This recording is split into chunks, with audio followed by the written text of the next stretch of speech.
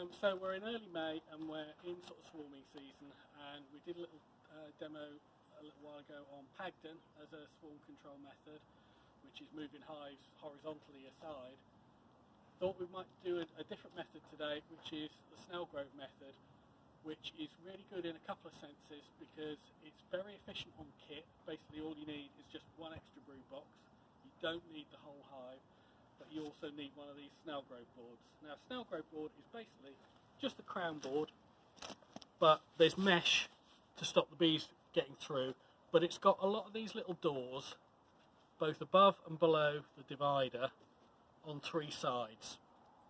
Now used in the full method, Snelgrove means opening these doors in a fixed sequence at fixed time scales to balance the colony up between the upper and lower boxes that you end up with. That's quite time consuming and fairly complicated. You can, at its very simplest, use it as a divider board and just open an upper entrance at the back with the colony that you've split.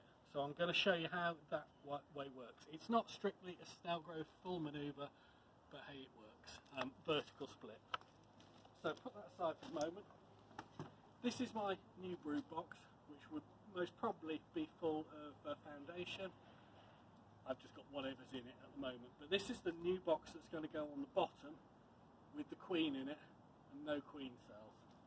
This is the original hive, so we're going to strip that down like we would normally. We're going to take the supers off. In this case I'm going to take the supers off slightly separately because I'm going to reassemble them slightly differently. So this is my original colony, and I'm going to go through it. I've got a mind that it's already at the point where it's got queen cells, so I've got all my stuff ready. So I'm going to go through. Oh yes, I've found queen cells. I probably want to thin those queen cells down to 1, but the first thing I want to do is maybe find the queen, check the frame she's on, it's got absolutely no queen cells on it, get it out of the way and get her to safety. And that's going to be my new lower box. This box, now I've got the queen out of the way, I'm going to go through, thin it down to the one queen cell that I want, and I can move it out of the way. So this box can now go over there with the one queen cell. I might put a drawing pin in the frame that I've left the queen cell on. Now this box that's got the queen in it, probably foundation, is going to go on the floor.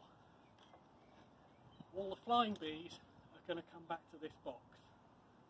Meanwhile I've got most of the brood and most of the nurse bees will stay in that box. Now my Snelgrove board, actually super on first. Because I've got 2 supers, I'm just going to split the supers between the boxes. My Snelgrove board goes on top with a top entrance open at the back.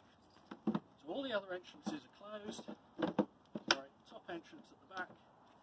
All the other entrances are closed. So now, when I put this new box on, any bees that hatch out are going to know this is the way in and out home.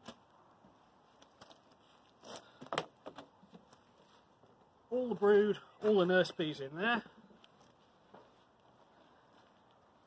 Sooner or later there's going to be a queen in here, so I might as well put the queen excluder back on.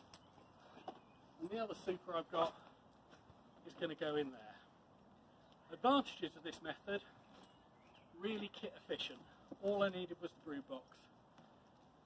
Disadvantages of this method, every time I want to check the bottom box, I've got to take the whole top box off. And sometimes this box, if they both end up as strong colonies, it could end up really tall, and it's a bit of a faff to do all that. Hello. So that's one of the disadvantages of it, don't bug me. You will need, in the bottom box, to check it that the queen's okay. As always, if you really don't want her to abscond, you could put a queen excluder in for a couple of days, but only for a couple of days. In the upper box, upper brood box, they could still raise more queen cells, so you'll need to go through about 4 days afterwards and and make sure you're only back to probably one queen cell if that's your choice.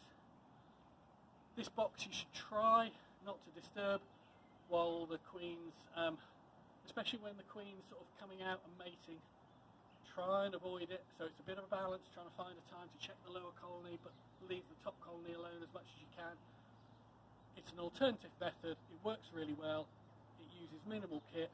As I say, the main thing is just that Snelgrove board. Thank you.